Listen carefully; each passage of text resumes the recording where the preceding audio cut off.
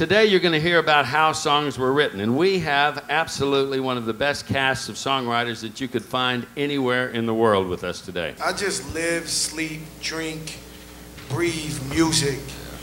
You know, you give your heart and your soul to this music all the way. Sometimes I want to listen to John and get in my car and just mellow out and chill. But sometimes I want to put on some of the Fall Out Boys and have a great time as well. We should love all music. Once you can resign yourself to the fact that the most you might ever get out of that song is the joy of writing that song, then you're on your way. Then you're going.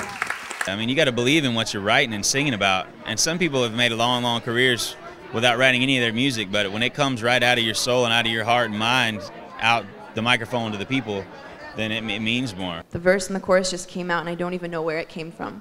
But that's what's great about writing songs. It's therapy, and you get to express your emotions. I get with other instrumentalists, I get with producers that make beats, so that it inspires me to go in different directions. Just sitting there without a care in the world. Don't matter what I say.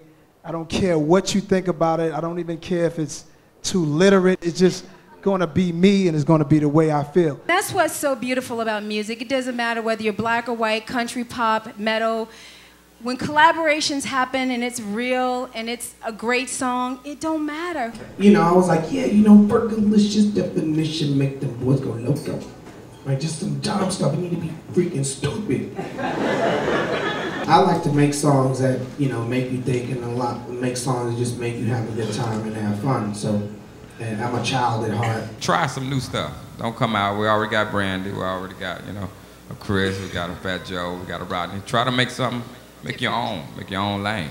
Stand out. What I do is I like getting the music and I go ride in my car and I just sit and let my thoughts just flow. Like I just kind of freestyle to myself. It was also helpful for me to ride around Chicago and see the struggle and see what was going on with the people so that I can kind of channel their emotions and expressions. And sometimes you just see somebody on the bus stop and you could feel what they're going through. I guess what I'm saying is nobody probably could sing your song as good as you can, especially if it's coming from your heart.